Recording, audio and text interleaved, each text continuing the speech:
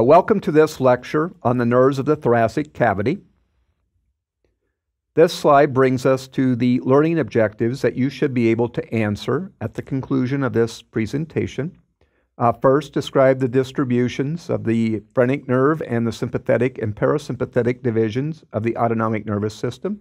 Compare and contrast the general functions of the autonomic nervous system. Describe the clinically applied anatomy of vocal cord paralysis and achalasia. Describe the clinically applied anatomy of asthma, Pancoast tumor, and cardiac referred pain. And then we'll summarize the key take-home messages from this presentation. And then lastly, provide attribution for the images that were used throughout this presentation. This is the body map, and since we are looking at the nerves of the thoracic cavity, we will be focusing in on this area in an anterior view, and then we'll also be looking internally along the posterior thoracic wall. The nerves that we're going to be covering in this presentation are the phrenic nerves, the vagus nerves, the sympathetic trunks, as well as autonomic nervous plexuses. Our first nerve is that of the phrenic nerve. The phrenic nerve is formed from anterior rami of the third cervical spinal nerve, the fourth cervical spinal nerve, and the fifth cervical spinal nerve. And these anterior rami help to form, in part, the cervical plexus. The phrenic nerve, once it's formed, will have an anterior course to the anterior scalene muscle. Here we see the right phrenic nerve on the right anterior scalene muscle in the neck. And then we see the left phrenic nerve running on the anterior surface of the left anterior scalene. Both phrenic nerves are going to run on the lateral margins of the pericardium. They convey both motor and sensory fibers, and the left is longer than the right. And if you take a look at the diaphragm, here's the right dome. It is more elevated than the left dome, so the left dome sits a little lower. Hence, the left phrenic has a slightly longer course to reach its destination. This slide depicts the distribution of the phrenic nerve. The phrenic nerve does have pleural branches. These will supply the costal and mediastinal parietal pleura that's associated with each lung apex. In addition, it has pericardial branches to help supply the pericardium. Those we can visualize in the illustration. Your right phrenic nerve is giving rise to pericardial branches in this area. Your left phrenic nerve is coursing along the pericardium. You can see some pericardial branches here, as well as here. The terminal branches of the phrenic nerve we see supplying the diaphragm.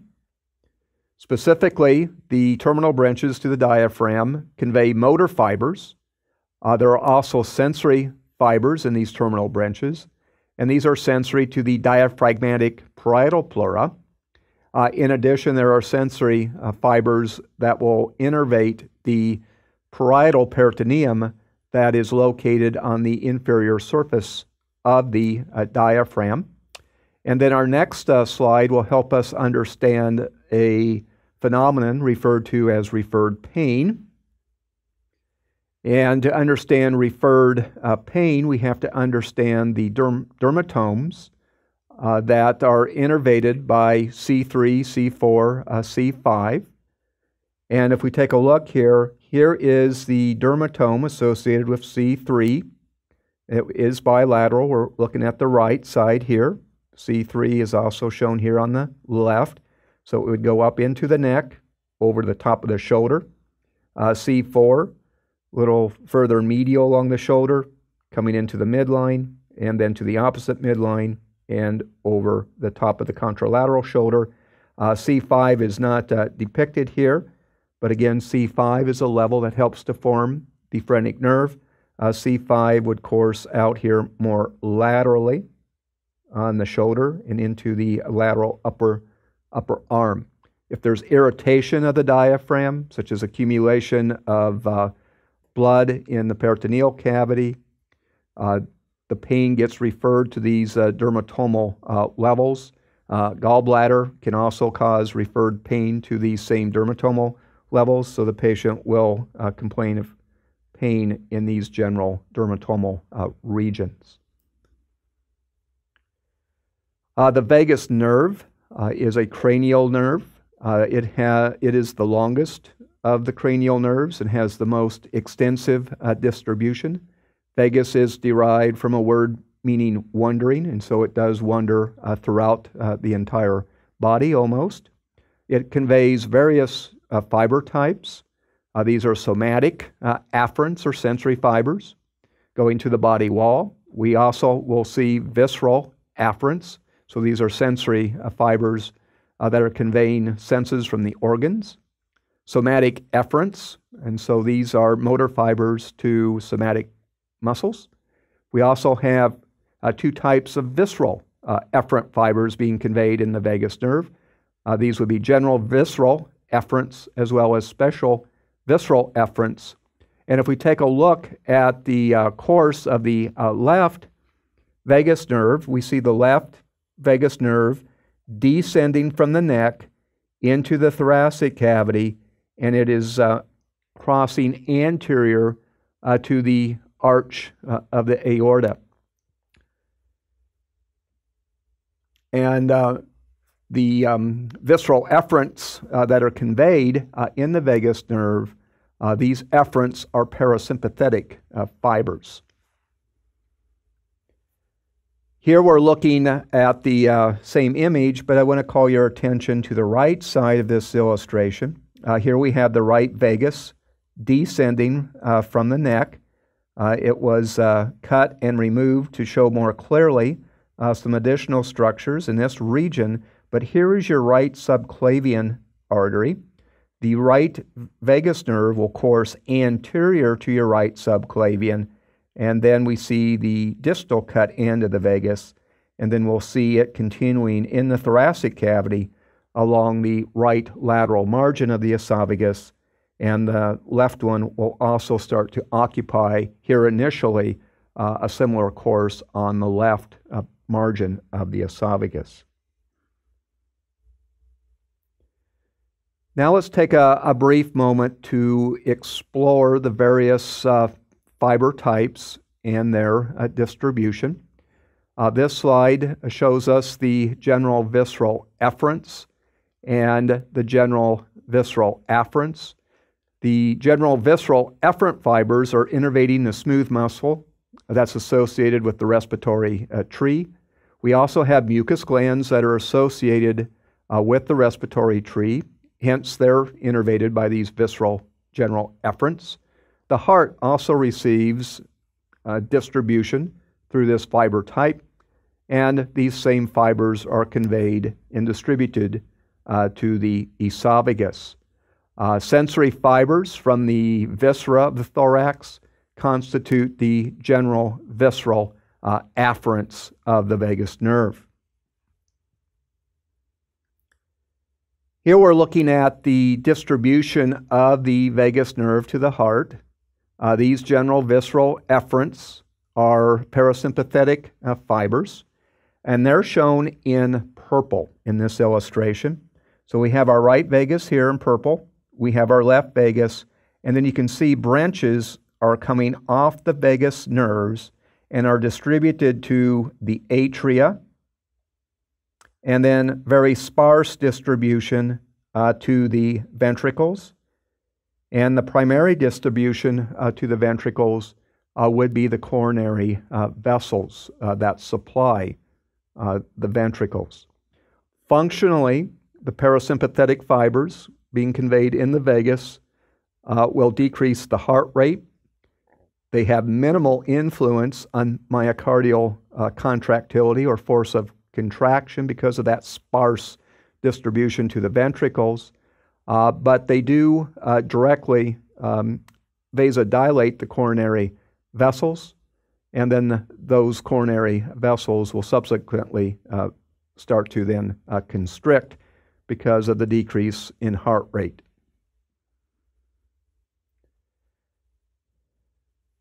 This particular slide is demonstrating the parasympathetic fibers that are being distributed to the esophagus. These are the general visceral efferents again. We see both vagus, right and then left here, and we see various branches that contribute to the innervation of the esophagus. More distally, what will happen is the left vagus will come more anterior, whereas the right will turn more posterior in relationship to the esophagus. And the left vagus will become what is known as the anterior vagal trunk. The right vagus, being rotated posteriorly, will become the posterior vagal trunk. And this is due to developmental events of the primitive GI tube being rotated to the right side of the body. There is a mnemonic to help you remember which vagus is the anterior trunk versus the posterior trunk.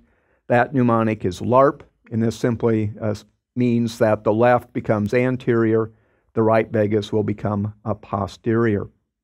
The visceral efferents that are generally supplying the esophagus are involved in peristalsis of the esophagus, and the parasympathetics will also allow for a bolus of food to move from the esophagus into the cardiac region of the stomach, thereby relaxing the lower esophageal sphincter. If there is damage to the parasympathetic components anywhere along this pathway within the wall of the esophagus, we have parasympathetic components, mediastinal mass compressing the vagus, or even a stroke where the motor nuclei are located. Any one of those kinds of events can cause failure of the sphincter mechanism, and as a result, you have a disease or disorder called achalasia. Within the thoracic cavity, the vagus nerve will give rise to recurrent laryngeal nerves. Both of these recurrent laryngeal nerves are depicted in this illustration, so let's take a brief moment for you to take a look at them. Here is your left vagus nerve coursing anterior to the aortic arch, and right at this particular point, we see the left recurrent laryngeal nerve branching off the left vagus. It will then wrap underneath the aortic arch and then will ascend posterior to it into the neck, and here we can pick it up again and it'll disappear under cover of the thyroid gland that we see here more superiorly. On the right side, the right recurrent laryngeal nerve has a slightly different course to ascend into the neck. And what it will do is it'll issue from the right vagus. We see the right vagus here. Right vagus, as mentioned before, will cross anterior to the subclavian. The subclavian has been cut right along here distally, and its more proximal attachment would be back in this general direction. But right here, we can see coming off this distal segment of the vagus, we can see the right recurrent laryngeal nerve. It would then ascend along the trachea and then pass deep or posterior to the right subclavian vein, and then would continue its ascent upwards into the neck under cover of the thyroid. The recurrent laryngeal nerves convey special visceral efferents, and these visceral special efferents are going to innervate all the intrinsic muscles of the larynx except for the cricothyroid. The special visceral efferents will also innervate muscles of the pharynx, with the exception of the stylopharyngeus muscle, and the palate, with the exception of the tensor villi palatini. If you have a mediastinal mass, such as a mediastinal tumor, that tumor could, in some cases, encroach upon one of your recurrent laryngeal nerves. And let's just say the mass is over here on the left side, encroaching upon the left recurrent laryngeal. And if there's too great of an involvement of that mass on that recurrent laryngeal nerve, that can lead to hoarseness and even vocal cord paralysis. All right, next we want to understand the sympathetics in the thorax.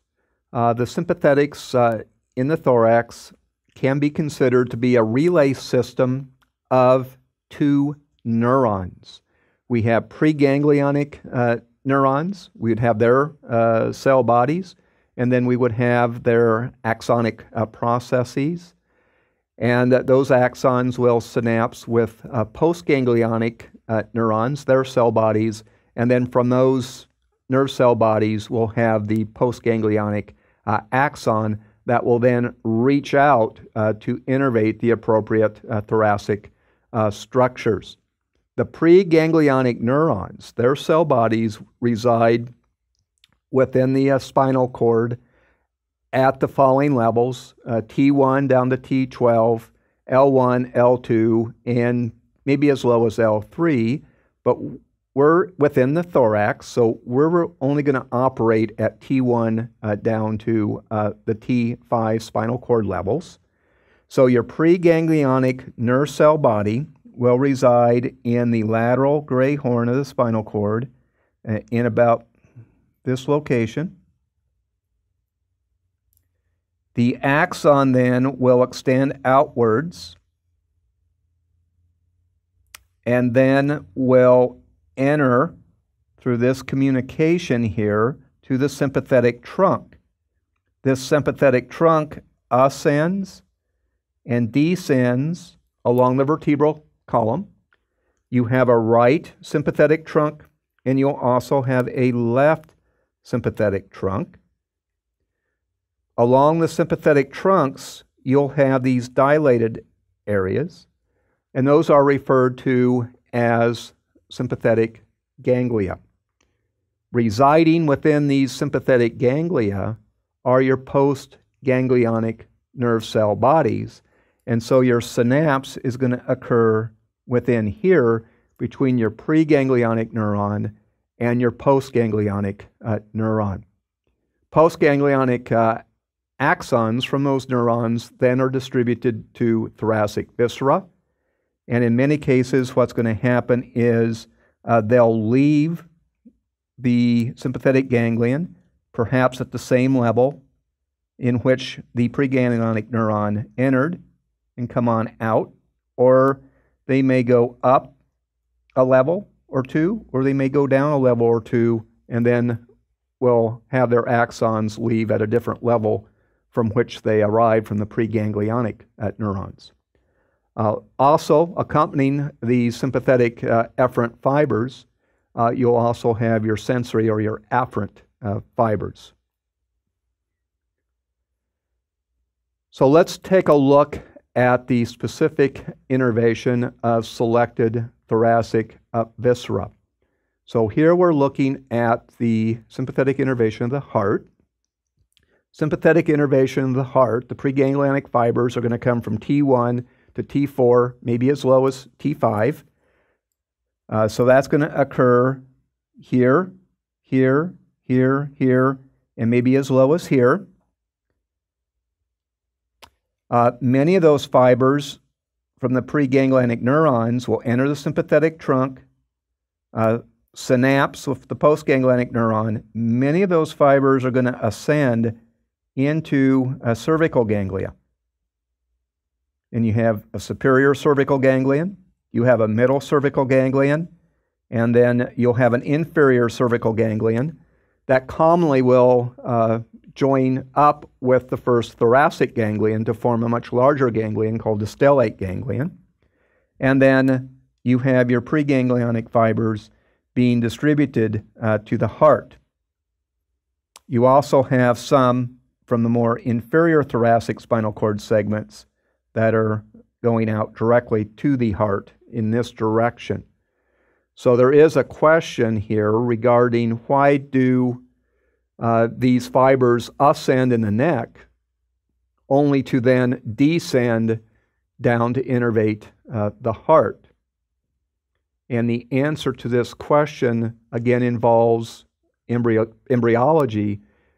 Early on in the embryo, the heart resides within the neck, And then with further development, the heart will assume a lower location within the thoracic cavity, thereby pulling these fibers down so that they descend. The sympathetics are involved in increasing heart rate, and because they are also well distributed to the ventricles, they are the major player in increasing contractility when they're stimulated, and then when they're inhibited, they'll decrease the contractility or force of myocardial contraction. Innervation of the lungs is innervated from preganglionic sympathetic neurons that are housed within T1 through T5. So again, we're looking at the same levels with the distribution then out to the lungs. Sympathetic innervation of the lungs will mildly vasoconstrict the blood vessels supplying the lungs. Sympathetics to the respiratory passageways will cause bronchodilation. And this is very, very useful in individuals that are asthmatic. If they're having an asthmatic event, you want to be able to dilate their respiratory passageways. We know the sympathetics do that as a part of their normal activity. And so you can then administer drugs that mimic the sympathetic nervous innervation, and those are sympathomimetic drugs, and then they will then produce the efficacious vasodilation during an asthmatic attack.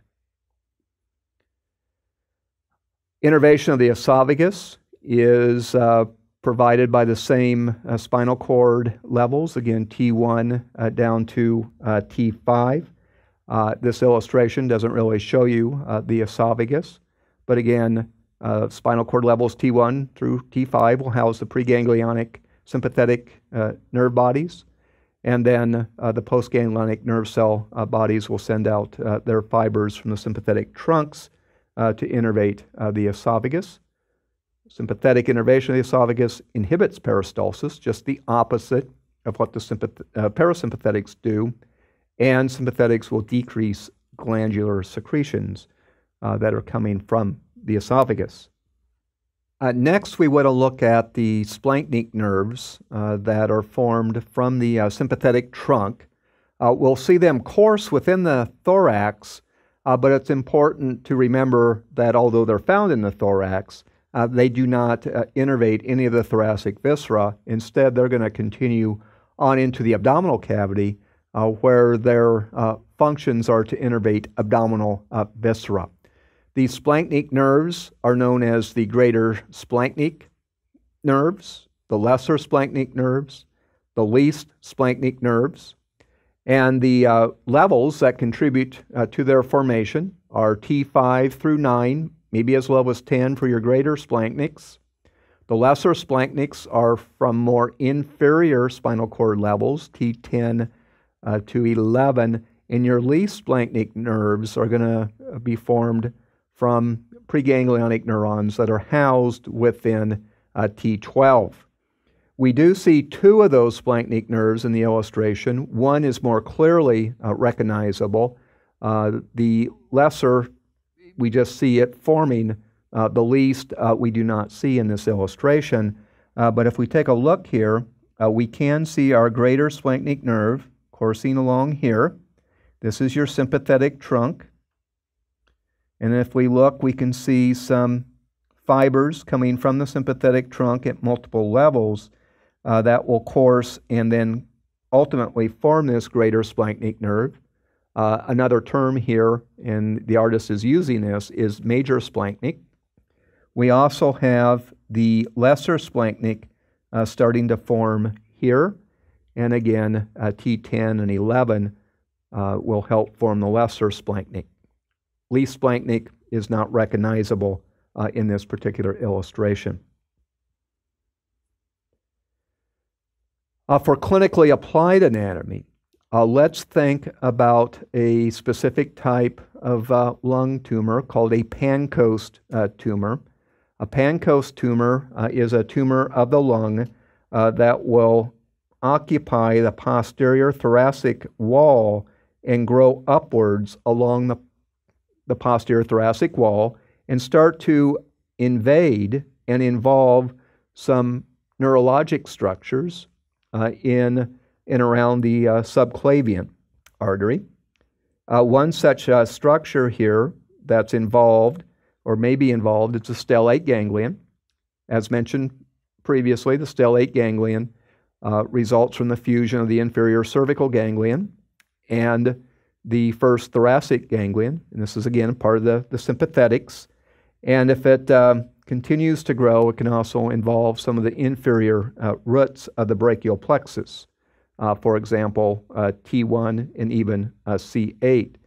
If there's neural involvement of Pancoast tumor with the stellate ganglion, you'll inhibit the sympathetics, and as a result of that, the individual will have ptosis, a drooping of the eyelid, miosis, as well as anhidrosis. Anhidrosis is an absence of sweating. If there's neurologic involvement of the inferior roots of the brachial plexus, the individual will have some sensory loss along the T1 and C8 dermatomal levels, which would be the medial arm, forearm, and would have weakness of the intrinsic muscles of the hand. Cardiac referred pain helps us to apply some of the anatomy that we just went through. As you recall, the spinal cord levels where the preganglionic sympathetic neurons were housed were T1 to 4, maybe even as low as T5. So if you have pain coming from the heart through the afferents going back into those spinal cord levels, the neurologic processing confuses that with the sensory fibers that are coming from those dermatomes on the skin. And so you will involve the T1 down to T4 dermatomal levels that will then continue on into the medial aspects of the arm and even forearm, as well as the anterior part of the chest. This is showing the back, but the nipple is an excellent landmark here to help you understand where your dermatomes would lie anteriorly. The nipple lies within the T5 dermatome, so the other dermatomes would lie above that. So if there's crushing pain and referred pain to the left upper chest that's radiating also into the medial arm and medial forearm, that would be somewhat typical of cardiac referred pain, but I think the general rule of thumb is to say that cardiac referred pain can be more than what is typical, and there are gender differences as well, as cardiac referred pain has been known to radiate upwards into the jaw and also can radiate to the back. Now we have the important take-home messages from this presentation. The phrenic, the vagus, conveying the parasympathetics, and the sympathetics innervate thoracic viscera. The phrenic nerves are motor and sensory to the diaphragm. The parasympathetics conserve and restore because of their tremendous influence on the GI system to process nutrients and to absorb nutrients and to decrease the heart rate. Whereas sympathetics do the opposite. They elicit the fight or flight response. So they'll increase the heart rate, increase the force of contraction, and make us more responsive to these fight or flight events. Sympathetic preganglionic fibers originate from spinal cord segments T1 to as low as T5 when we look at innervation to thoracic viscera. These then will synapse some postganglionic neurons that reside in the ganglia of the sympathetic trunks, and then from there, the postganglionic axons are distributed to the thoracic viscera. Pharmacologic stimulation of the sympathetics is efficacious in promoting bronchodilation during asthmatic attacks, A Pancoast tumor may produce neurologic symptoms due to involvement of the inferior roots of the brachial plexus and/or stellate ganglion. And lastly, cardiac referred pain may be explained by the dermatomes associated with the segmental sympathetic innervation. And thank you for joining me on this lecture of the nerves of the thorax.